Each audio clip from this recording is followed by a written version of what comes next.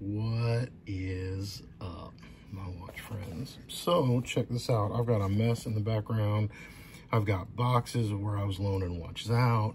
I've got a gift that came in of a watch that I adored when it was around on tour, and one of my watch buddies thought well enough to get it and gift it to me, which was amazing. I've got some unboxings I got to do later. This is what I want to look at though. So this is just raw, simple unboxing. If you're curious, I'm wearing the G-Shock, the blue one, and I put it on this combi. And as soon as I put it on this V1 combi, this became my favorite G-Square now, and I can't kind of take it off. But this is what I want to go over now. This was sold into a friend of mine, or I'm sorry, it was sold to me by a friend of mine. And this is, I believe, a pretty special watch. And so this is my initial impressions. So I just wanted to film the unboxing of it. And, well, if I can get it undone. But let's just see, it's got this leather watch roll. And as I get it opened up, oh, okay. So I'm guessing some of these are straps. There should only be one watch, I believe. So let's just look. Okay, well, that might look familiar to you. Even though this watch roll is unique. I've never seen a Zelos watch roll like this. But we also have this. And if you look at that serial number, this is a pretty limited edition. There were 10 of these made. And apparently this is number 3.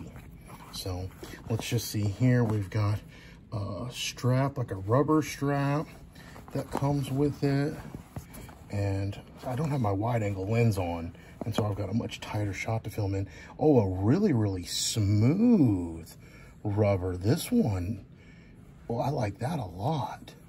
And if you can tell by the stitching color, that probably matches the watch. But let's get this out. And here it is. So there's the Zelos buckle. It's on this custom-made ostrich strap. I believe it's ostrich anyway. But let's take a look. Okay, first impressions. Oh, man. Okay, that looks even better. All right, sorry, hold on. Let me get this out of the way. That looks even better in person than it looked in the pictures.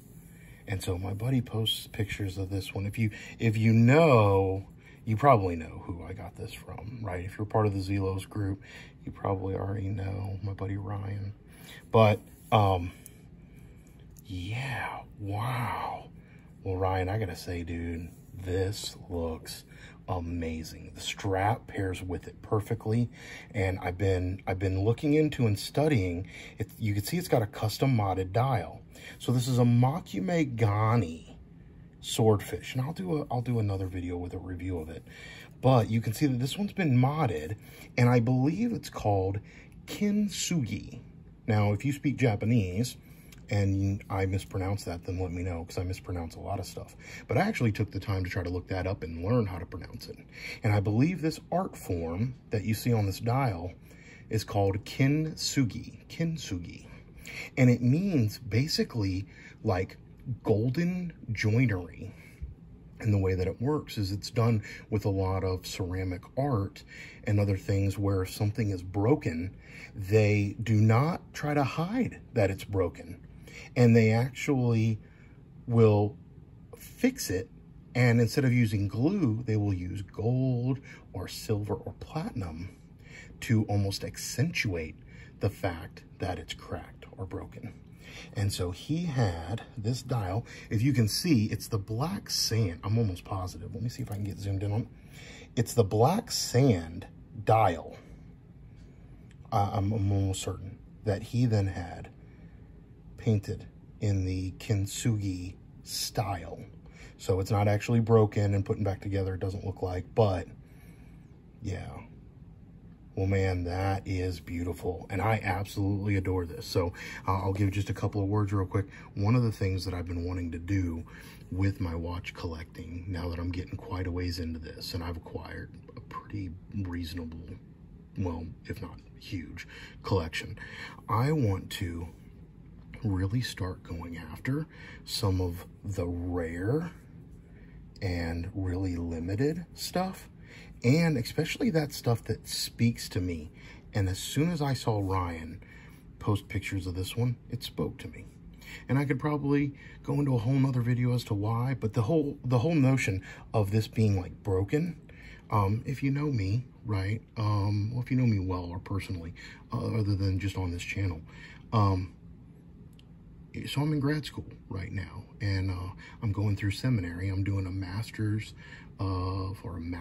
of Christian thought degree, and God and Jesus and just the gospel and all of that are my #1 priority in life.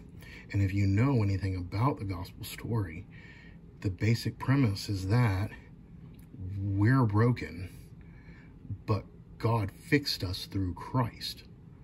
And that's amazing. And so when I look at this watch, it to me is a reminder of my brokenness, but of the beautiful, glorious news of the gospel, that I am repaired, or I am fixed. And I'm fixed not in a way that hides the scratches, but I'm fixed in a way through Christ that makes the fracture shine and makes it beautiful. And so I don't know. So if that turns any of y'all off, then you know, you're welcome to unsubscribe or not watch my videos. But if, you know, I don't know, if you're a Christian too, reach out to me, right? I'm always interested in meeting fellow siblings of Christ. I'm friends with many of you guys on YouTube, and it just so happens to work out that way. But in this case, yeah, that's what this watch means to me, and it's one of the reasons why as soon as he offered me dibs on it, I said, yes, please. So anyway, here we go. We'll wrap out with that Mokume-Gane, with that beautiful, beautiful custom dial. All right, until we talk again, my friends, please remember what really matters, and that's not watches. Keep the insanity sane.